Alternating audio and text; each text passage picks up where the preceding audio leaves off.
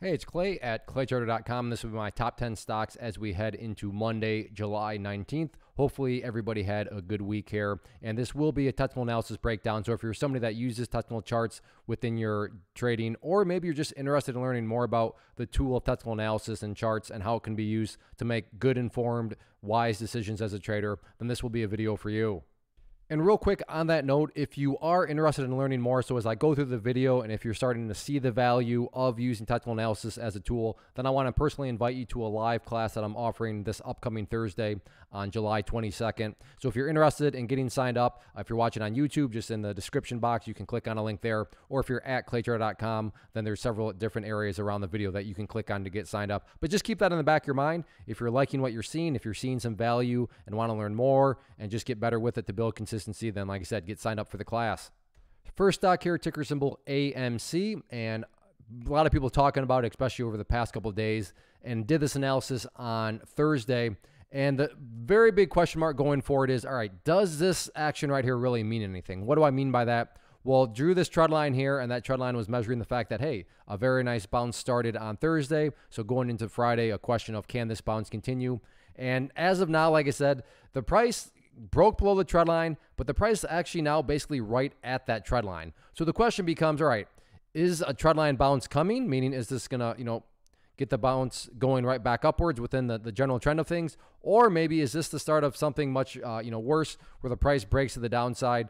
Nobody knows. Charts are not a crystal ball, but that's definitely the pressing dynamic is you had this nice uptrending line there, and now the price is literally sitting basically right at that level. So the big question mark, not necessarily just on Monday, but certainly early next week, is what's going to do, what's happening with this trend line? Is the trend line ultimately going to produce a bounce back upwards, or is the price going to continue to bleed back downwards? If it does bleed to the downside, then the next overall area remains down there at that secondary green line there at 32. If the price does continue on up, then definitely the level of resistance that has really revealed itself now is that purple line there, the 50-period moving average. But I mean, what a stubborn level.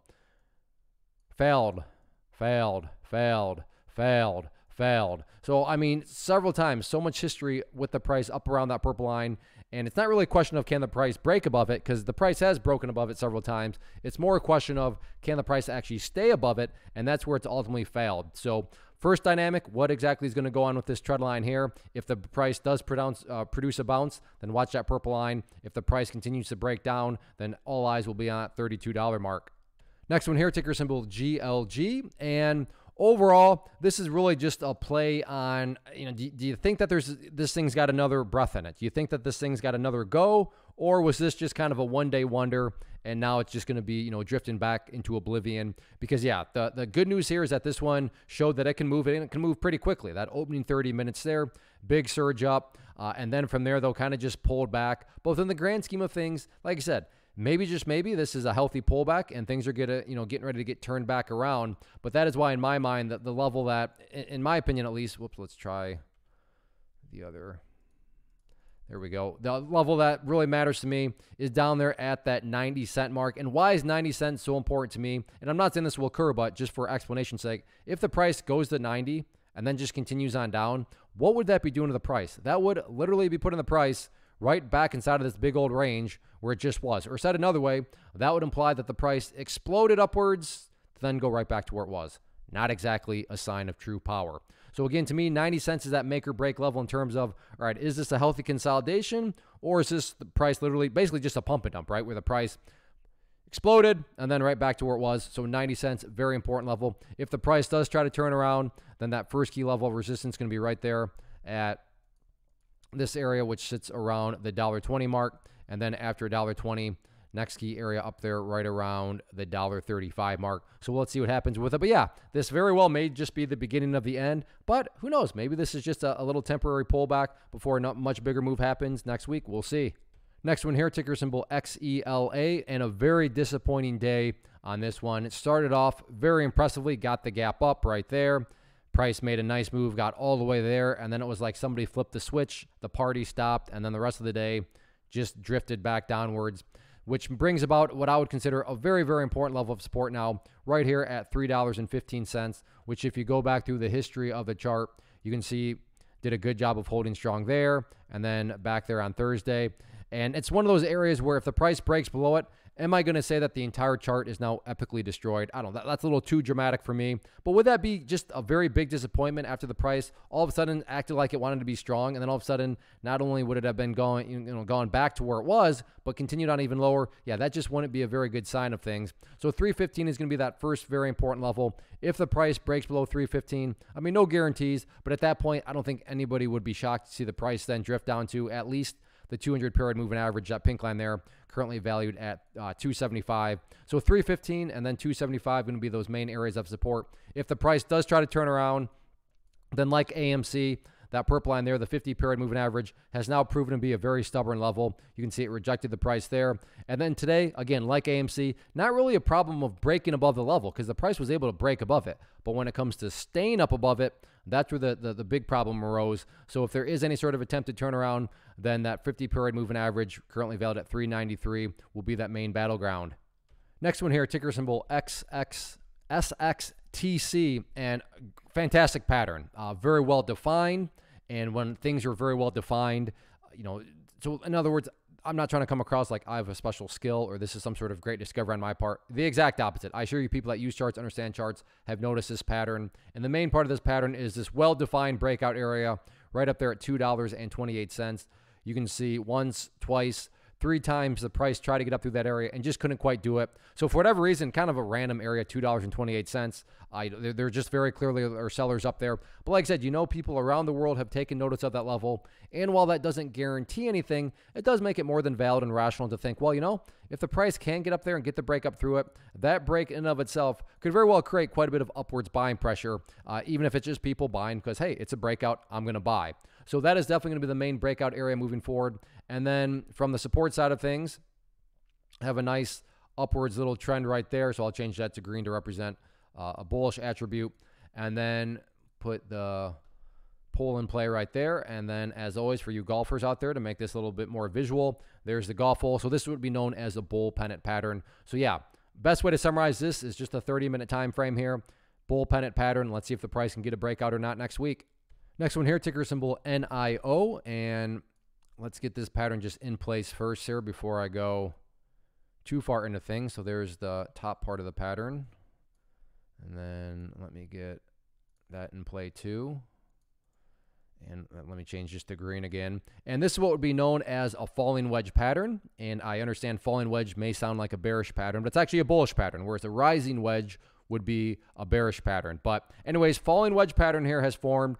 And just because something bullish does not mean that, oh, it's for sure going to go back up. But definitely an interesting area and interesting dynamic here going on. But really the main level that a whole lot of people, and rightfully so, will be watching next week is going to be that $42 mark.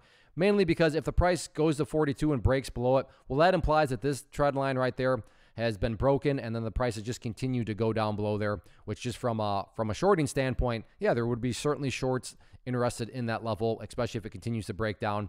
But again, self-fulfilling prophecy, call it whatever you want. If the price, can bounce off there and come back up and then get the breakout, you're going to have people around the world that play patterns, right? I'm a pattern breakout player that could very well be buying that. And when enough people are buying, that can just create, momentum in and of itself. So a very interesting pattern here moving into next week, but it's really as straightforward as that for NIO here, just a falling wedge pattern on the 30-minute, and we'll see which way the price ultimately breaks.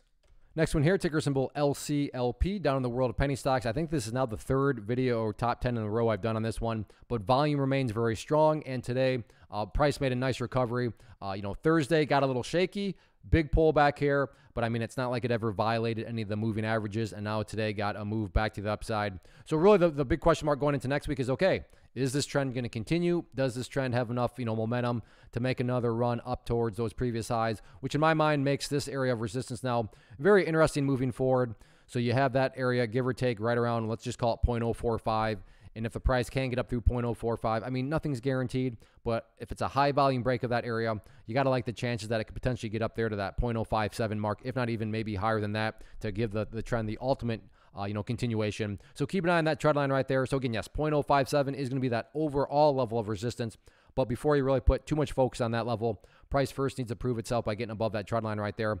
And then as far as areas of support are concerned, nothing new from the past videos, still all about that 0.025 mark down there. But yeah, that's really the main dynamic and main question is, all right, nice pullback, or I should say maybe a little bit of a scary pullback, but a nice recovery, not just a question of, all right, can this recovery make another move and get up through that breakout point right there? We'll see what next week has to offer. Next one here, ticker symbol AEHR. Like this setup here quite a bit because, again, it's got just some well-defined areas that make, understand this story pretty straightforward. So the first part is, all right, maybe this is the beginning of the end. Maybe this big pullback here was just kind of the leading indicator that, yeah, party's over. This was only going to be a one-day little thing here, but it's all going to return back to where it was. And that's where this 315 mark helps because, if the price does come down there and then eventually breaks down through it, well, all of a sudden you basically have the price having gone, back to where it was, which, as I've said in other stocks, that's not really a good sign of power, right? When prices all of a sudden go back to where they were. However, as long as the price can stay above this area, which so far so good. There's been a couple instances where the price has gotten around that area. So as long as it stays above that area, well, then overall, you do, from an overarching standpoint, have a set of lows right there. You'd have lows right there. And if you envision those as stair steps, you'd still have stair steps progressing in the upwards direction. So like I said, moral of the story there, that $3.15 mark, an important area of support, but definitely the level that I would say no excuses that's got to hold is down there around the $3 mark. Because officially at 3, if the price were to drop below there, then yeah, I mean, you were literally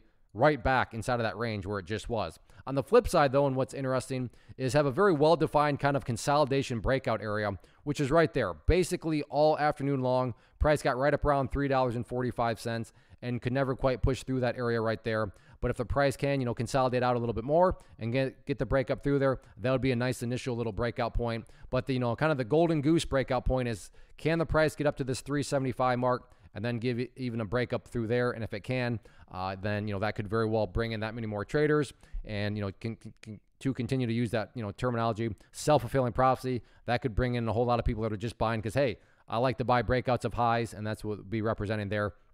But you don't want to get too far out of yourself. Let's just first see if the price can go through a healthy consolidation and get the breakout through 345. But overall, nice, well-defined price level, so it'll be interesting to see how this goes on Monday. Next one here, ticker symbol SENS, and good to see that this thing still has the potential to move pretty big, but it's definitely looking shaky right now. There's no doubt about that. To have the price having gone from here all the way up there and now dropped to right there, doesn't mean the chart's destroyed. No, like I said, in my mind, that's maybe a little too dramatic, but the level that I would definitely call the must-hold area, for same reasoning that I've already used, is right down here at 285. As of now, me personally, I would still just consider this a pullback.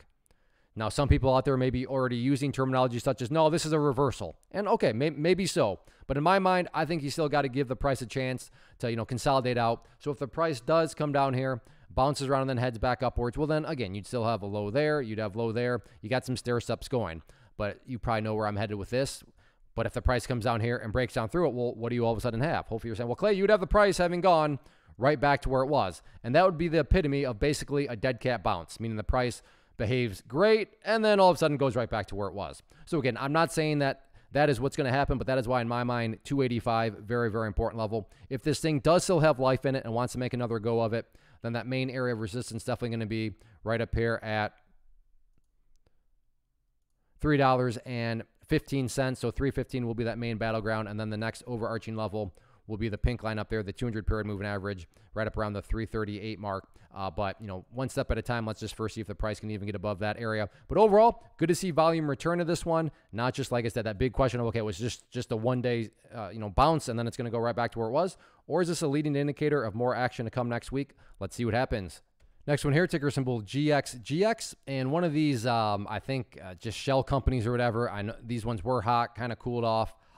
And this one was definitely hot early.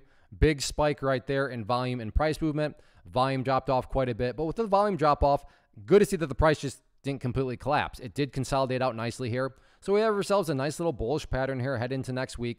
The top part of that bullish pattern, main area of resistance would call right up there around $11.50. And then as far as the consolidation areas are concerned, I think in my mind, it makes the most sense to just use the moving averages. I mean, the choice is yours. I can see some people saying, I want to use that pink line there, the 200 period moving average. I can see other people saying, nah, that's a little too uptight. I'd be okay using that purple line, the 50 period moving average. So, I mean, the choice is yours. Just, or who knows, maybe there's another level that you think makes more sense. But the point here being is well-defined areas. And it's just a question of, all right, this thing can move and it can move very fast. Prove that today. And at least you don't have to know that, and the kind of the worry, the doubt of, I don't know, am I chasing? No, people already chased up there. So you don't have to worry about being one of those people that bought up there because the price has pulled back. No, and who knows, maybe, buying around here would still be a bad entry. But the point being is, nobody could, certainly accuse you of chasing. People would say, okay, yeah, I understood. You tried to buy the pullback. You try to buy the consolidation right there. But the point here being is this one is, demonstrated that it can move big. It's pulled back, but it hasn't crashed, but it's consolidating out nicely on low volume. So if it's at least keeping an eye on in the sense of, all right, well, let's see if it can show some signs of life. But of course, if it just continues to drift downwards, well, then there's not going to really be any sort of trade on it. But like I said, the interesting dynamic is, and I don't know if I've ever even heard of this one, but kind of came out of nowhere. And now it's just a question of, okay, is this going to be a multi-day runner and this is just a little consolidation, or was it just kind of almost like a one-day little pump and dump? We'll see what happens. Next one here, ticker symbol SGOC. And I was really torn. Do I want to follow this one? It seems like it's kind of a clown. What do I mean by that? Well, basically the past couple of days have been nice moves up, and then, hey, just kidding, down it goes. And then you look at that day. Big spike up, oh, just kidding, down it goes. Then you look at this morning. Gap up, oh, just kidding, down it goes. But what I suppose is kind of suckering me in and putting it on the watch list is, okay, yeah, it did it, but I mean, good, strong afternoon. The price has started to creep back upwards. Now, is this going to continue? That all remains to be seen. Could this be another, hey, just kidding, and the price goes back down there? Yeah, it absolutely could. I mean, this thing's developing kind of the track record of doing that, but that also, I mean, there's no guarantee, so that doesn't mean that it's guaranteed to roll back over. But the point here being is there's definitely a well-established area, at least in my opinion now, that kind of just illustrates this, and that's the trend line right here.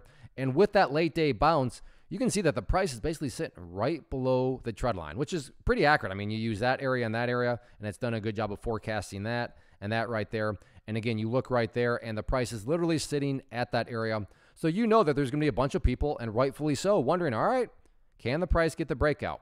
Can the price get the break through that trend line? And if it can, then, going back to that self-fulfilling prophecy kind of idea, that could certainly create something like that. But again, I would also be very, very careful and, maybe reduce position size because you just never know. This thing likes to play games all of a sudden. I mean, all these spikes, acting like it wants to be strong, just kidding. Acting like it wants to be strong, just kidding. You get the idea, just kidding. So what I would hate is for this to break out, act like it wants to be strong, and then just completely roll back over. So like I said, I'm not saying to avoid it because, to be fair, maybe this all of a sudden comes into play, which is what makes this interesting is this one has shown it can move, and it can move very fast. So maybe it does break that trend line, and this sort of history is about to repeat itself. So that's why risk management matters, but you just need to keep in the back of your mind that this thing has kind of entered in that phase of liking to act like it wants to be strong and then not do it. But anyways, like I said, very interesting setup, especially with the late day bounce. So we'll see if the price can get the breakout of that trend line. If it does, who knows? Maybe there'll be some fireworks. So that wraps up the top 10 here. And again, I want to personally invite you to this live class. So if you liked what you heard, okay, yeah, I can see the value. I can see how these technical charts could be used as a tool to make good, solid decisions. Not guaranteed decisions, but certainly much better than just throwing a dart or randomly guessing. So if you want to learn more, about the tool, the philosophy behind them, how they can and should be used, how they should not be used, mainly how they are a tool that can be used to build consistency as a trader, then that class, again, is Thursday on July 22nd, 7 p.m. Eastern time. So that's always the key, Eastern time. But I'd love to talk charge with you. And so if, like I said, if you think there'd be any value at all, and I can say you will get value out of it, assuming you enjoyed what you just heard in this video, then definitely get signed up. And then as far as the top 10 video is concerned, if you enjoy these videos, if you like this format and want me to keep making these videos, then please do two things to communicate that to me. Hit the like button, leave a simple comment. It could be a smiley face emoji, but those two things communicate to me that you enjoy these videos and that they're worth my time doing them. As long as I know that I'm not wasting my time putting these videos together, then I have no problem doing them at all. But I just want to be good with time management, and I want to know that people are enjoying. So if you are enjoying, hit the like button, leave a simple comment. And then again, like I said, if you're interested in learning more about charts, how to use them as a tool to build consistency, then go get signed up for the class. And hopefully everybody enjoys their weekend.